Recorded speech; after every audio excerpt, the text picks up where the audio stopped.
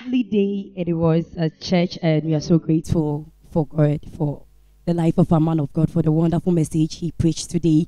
But you are welcome to Living Truth, your number one Bible studies show. And today we are here. I'm here with Pastor Stevie Miracle as we are going to discuss important topics that will help us all, because we all need to be inspired so that we can do much more for God. So welcome, sir. Thank you very much for having me once again. Yes, you're How are you welcome. doing? I'm doing great. And I like your outfit. It's very nice. Thank you. Okay, You are so looking sweet. thank you, sir.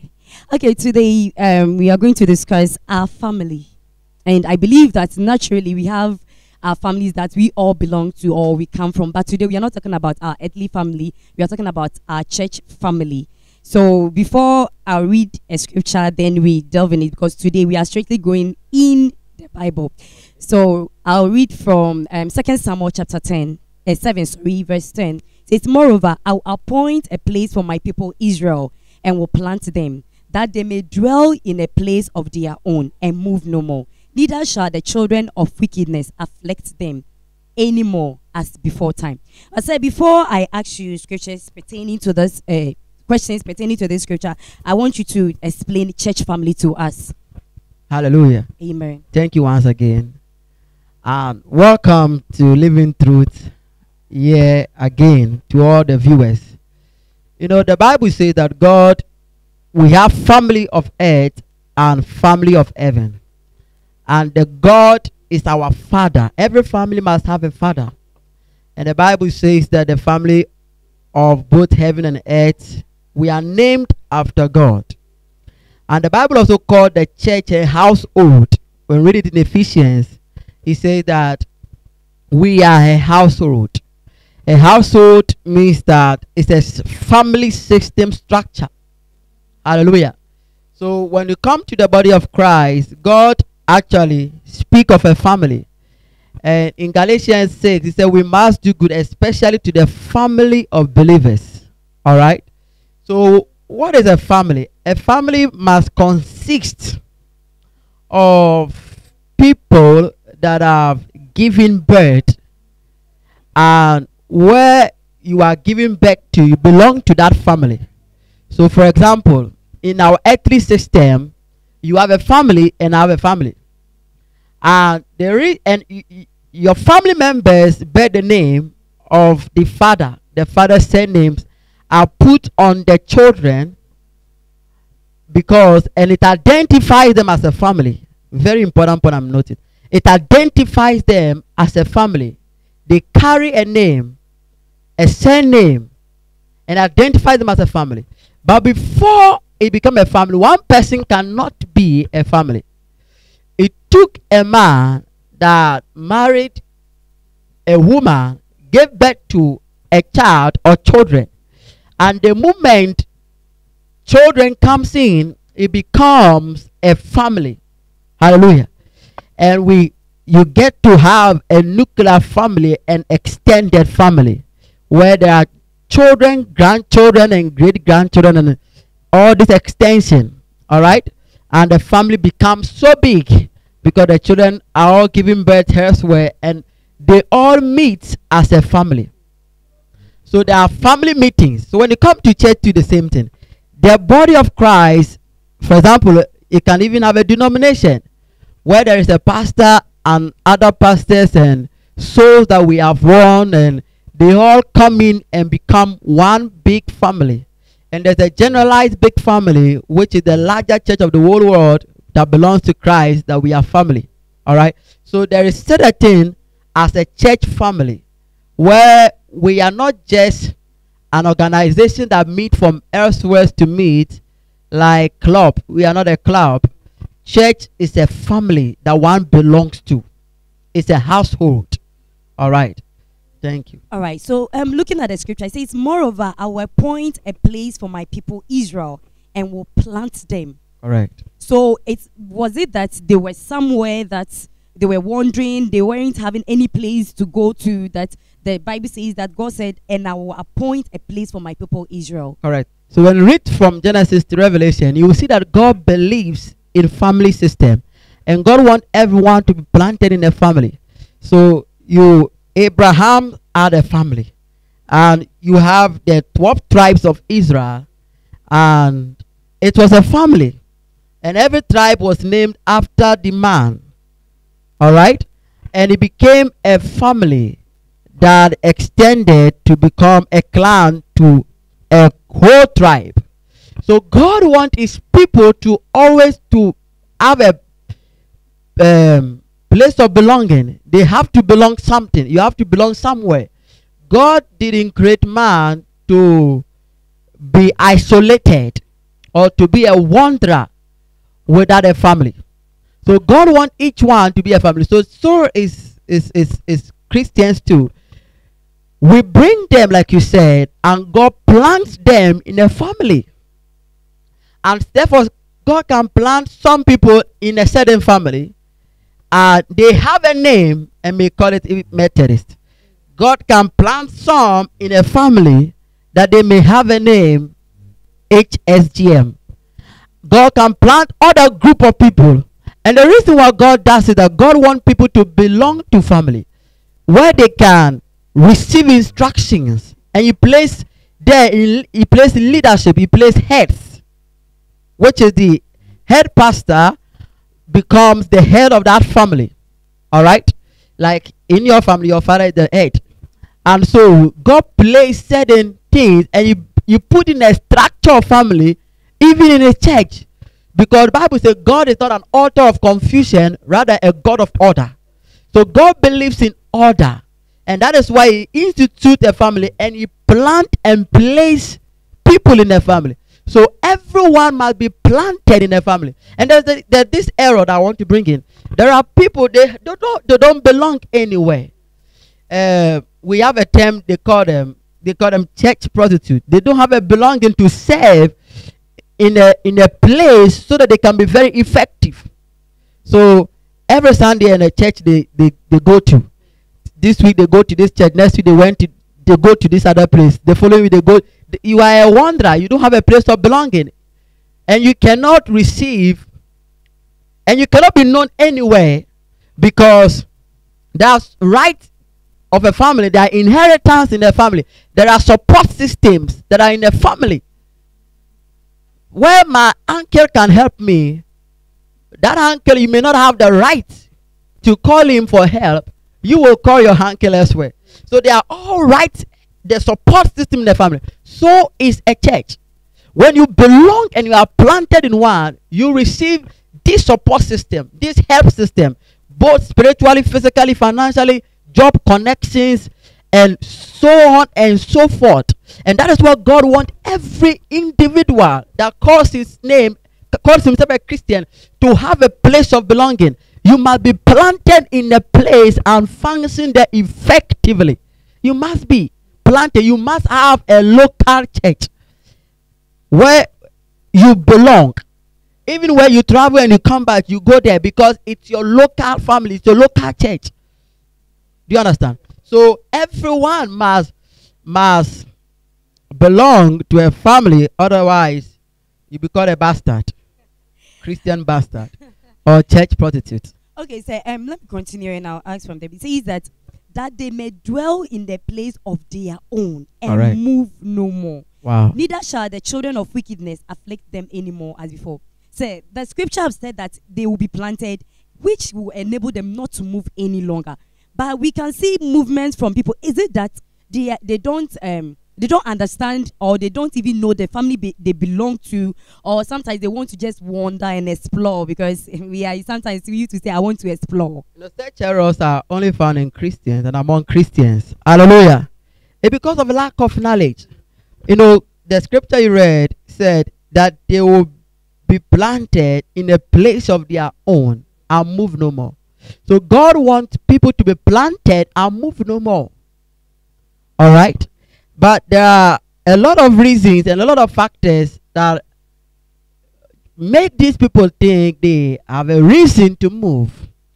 And but those factors happen in their earthly family, but they don't move.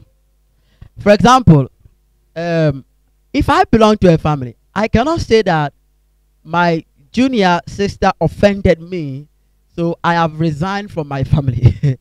or my auntie offended me or said something that I didn't like. So I'm no longer a part of that family. I do not belong to that family. It's an error. It's an error. And those people don't even do in their earthly families, but it becomes prevalent in Christendom. One, because of many factors. Many factors. Open our eyes to that factor. It can be conflict within that they could not solve. It can be pride. It can be envy. It can be offense. You know, one day Jesus taught a message and the disciples were offended and they all left. And he remained with the 12. He asked them, will you also leave? He said, no, to where? You have the words of life. All right. So there are people that have not settled, and God wants you to settle. God wants each believer to settle somewhere. God wants you to settle somewhere. Because when you settle, you enjoy the blessings and you function effectively for the promotion of that family, for the growth of that family, for the expansion of that family, and for mutual support of that family. All right. So it's important that people settle and settle in a family. All right. And does it mean that, so if I don't settle, what will happen to me? Maybe, for instance, I keep moving with even the factors that you gave, that someone offended me, so let me change my name. And I understand you perfectly. It doesn't happen in our earthly family, but with just a little thing, it happens and they keep on moving. What happens to those people? Because it's like they are sheep that have scattered and they don't have a shepherd. Correct. Powerful point. Hallelujah. What happens to those people is that, like I said, you will never get the support system that are in the family. Every family, there are support system, and it is God that created it. Bible says that Abraham helped Lot. Lot helped Lot because Lot was his nephew. All right. So there are support systems that are in the family, and Bible says that Lot was blessed because of Abraham. When Jacob was running away from his brother Esau, you know, he took his brother's blessing, and Esau was looking for him to kill him. Where did he go? He went to his uncle Laban. Laban was his uncle. So his uncle received him and he worked there. And in fact, he got his wives even from his uncle's daughters, or the two wives. So there are certain support systems that that person will not get because of his movement. And the movement that he is going, he is not set in one place, so no other family knows you to belong there. So you went here, you went here, you went there. You are not settled in one place. So every family want to look at their children first. Even Jesus, when the woman was looking for some kind of healing, he said, you know, it's for the, he said, the bread is for the children. It's for the children. Healing is for the children. It's children's bread. But the woman had to convince that even the dogs eat from the crumbs. So when you don't belong to a family, you become a dog, and you will rather be eating from the crumbs after the children are done eating. Hallelujah. Because every family shares inheritance to members of the family first. Hallelujah. Before the crumbs can go elsewhere. And the Bible even supports that. You know, charity begins at home. The Bible said in Galatians chapter 7 verse 10, it said, we should give to all, especially, other versions are first important to the family of believers. So other ones get the crumbs. Hallelujah. So when a person is not settled, there are certain benefits you will not receive. Number two, you will not receive a father's instruction. You will not receive a father's instruction. And number three, you become disorganized because you have never known or settle in an organized place. You know, when you settle, you get familiar to that every institution is organized. So if you are never settled and you grow up and you want to set up a family, your natural biological family will be wayward. There will not be any organized. There are families that are organized and there are families that are not organized. Anyone do their thing, anyone go their way, you know. But there is an organized family where there are periodical meetings, all right? And so when you don't have this family, it will affect you naturally. Hallelujah. can I tell you something? Paul was an apostle who travels a lot, but he had a family belong. Whenever he's done with his mission, he come back to Antioch, his local church, and he will share testimonies of what God did with his ministry. All right. So every evangelist must even have a local family. When you listen to Rand Bonke, after he has traveled all around Africa, he comes back, he goes, he fellowship with the local church. So you must have a place of belonging. Otherwise you become wayward, or you become like Cain, what God said about Cain. Cain will be a wanderer. Hallelujah. And God doesn't want his children to be a wanderer. God wants his children to belong to a family, to share in the inheritance of the family. Israel was a family, and they had the heads, so that you can enjoy all the blessings that are supposed to be in the family. And can I add this? There are also family blessings. Okay. That when you belong to a family, you get it. Okay. God had blessed. When this man wanted to die, when Moses was about to die in Deuteronomy chapter 3, he called all the tribes of Israel and blessed them each. He called on Asher, he called on Joseph, he blessed each tribe. Each tribe was a family. So as long as you are born in that tribe, that blessing is over you automatically. We have something called generational blessing. Most of our preachers so much emphasize only on generational curses, but they don't emphasize on generational blessing, where Noah blessed Japheth, that God extend the territory of Japheth, and blessed Shem, and said, may Canaan be the servant of Shem. And Abraham came from the root of Shem that Noah has blessed. And therefore Abraham had to possess the land of Canaan, because Noah said Canaan will be servant to Shem. Hallelujah. So they were part of a generational blessing. And when you belong to a family, the blessing that are upon that family will come upon you. That is why you see that there is a family, they succeed. They succeed. And there's a family, they struggle to succeed. Not because of anything. There is a blessing that was speaking to the father, that was spoken on the life of the father, that has descended upon the children. Hallelujah. And spiritual things are like that. And another man also blessed all the tribes of Israel. Jacob, when he went to, before he was about to die, he blessed all the tribes of Israel because they were his children. Hallelujah. And he declared blessings upon them. So each one that you declared blessing, it affected their generation. It affected their generation. He spoke about Judah. He said, to you, your brothers will praise. And he said, the scepter will not depart from Judah. And Jesus came from Judah, the Lion of the tribe of Judah. You know, David was a king from Judah, because the man proclaimed and said, kingdom, rulership, the king, the leadership will come from Judah. Hallelujah. So when you belong to a family, the blessing and the grace that is on that church, automatically it will be upon you. And in every church there are levels of graces, and God has, so if that church people are not dying, as long as you are there, you will not die. You don't have any appointment with death, because of the blessings, because of the blessing and the grace that God has given to that church. Okay. So they don't bury people. There's a long life there. All right. And as long as you belong to that family, you enter and you said, I have registered my name, I'm a member, I stay there, I belong there, the blessing come upon you automatically, because you are a member of that family, and the blessing is upon you.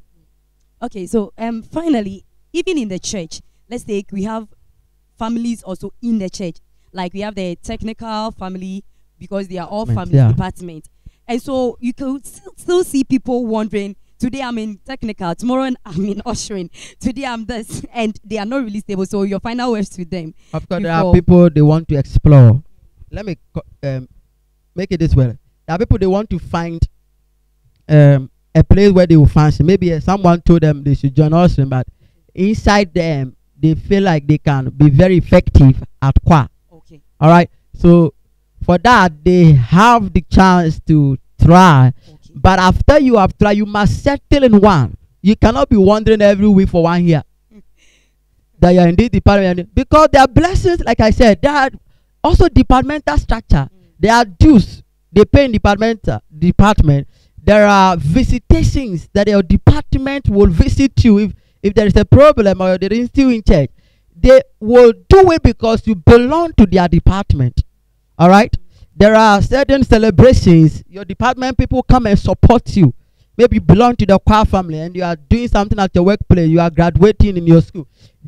Even though the old church will come, but you will have a greater support system from that department. They can bring you a citation just because you belong there. So you have access to the blessing, you have access to the gift, you have access to the celebration and the honor they will give you. But if you do not settle in one, and that is why if you are not in any group in a church, those people, they complain that nobody visited them when this and this and that.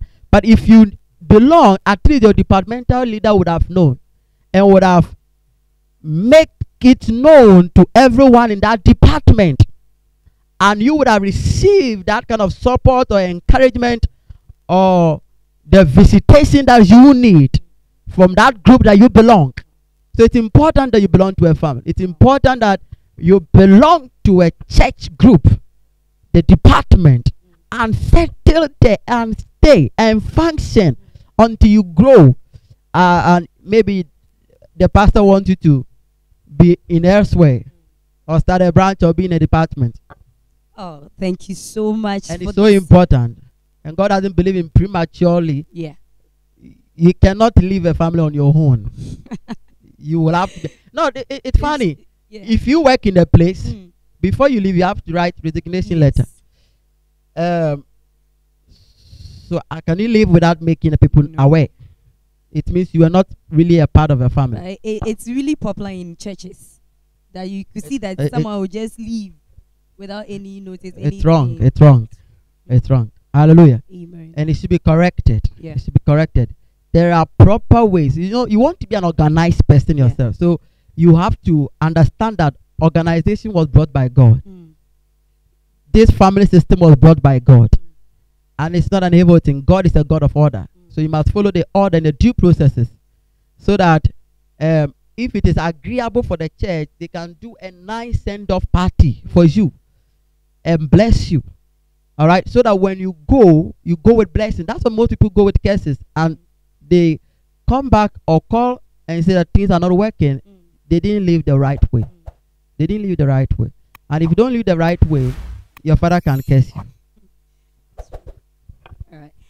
Thank you so much. I would have loved us to continue, but our time is up. And thank you so much for the great wisdom. Me, myself, have been blessed. And I hope you also watching out there, you have been greatly blessed. We thank our man of God for the insight that he has given to us. So thank you so much for being part of this journey today. And we are hoping to see you next week. So keep on watching Living Truth, and your life will never be the same. You know the truth, and this truth will set you free. Thank you so much. And we say we love you.